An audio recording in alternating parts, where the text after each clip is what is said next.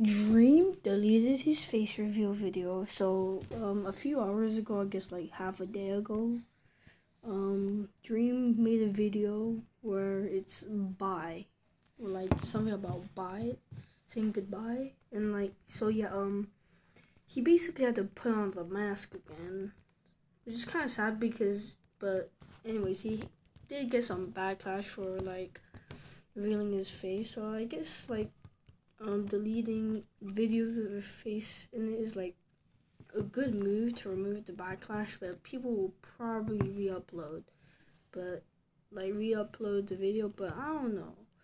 So yeah, but that's why